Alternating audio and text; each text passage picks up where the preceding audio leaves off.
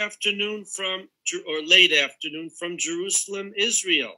This is Mr. Lowell Joseph Gallen, founder of the Root and Branch Association Limited. Today is Monday, July 4th, 2022 in the Gregorian calendar. It is also the 4th of July. Happy birthday to the United States of God of Israel. Bless America. And it is the 5th day of the 4th Israelite Hebrew month of Tammuz in the Hebrew Israelite calendar, year 5782, the Shemitah sabbatical year. Welcome to episode 2 of our new monthly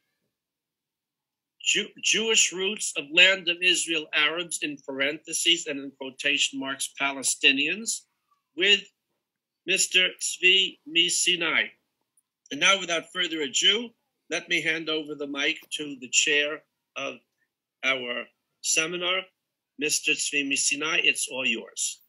Thank you. In Syria, in Israel, in Jordan are from the tribe of Levi. In Afghanistan, there are called tribe of Labani, from Levi. When a part of them moved to Syria before Salah ad-Din, then they came with Salah ad-Din as his soldiers here and settled here. Almost all the Kurds here, which are Muslims today, are Levites. And genetic test finds Kohanim among the Kurds five times frequency than among the Jews, because the Kohanim were Levites.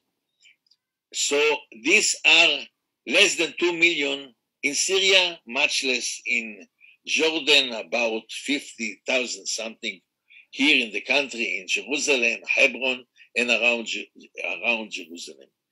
This is the tribe of Levi, which is still existing in Afghanistan, called Labani.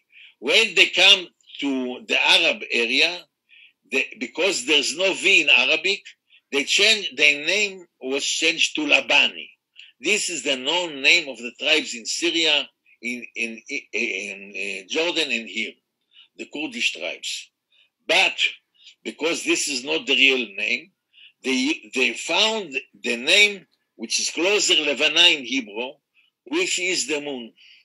And in Arabic, moon or Levana is Yareach is Shahar, like Sahar, which is a month. But Levana is Kamar. So the name of the family of the clan here is called Kamari, from the origin of Levana of Levi.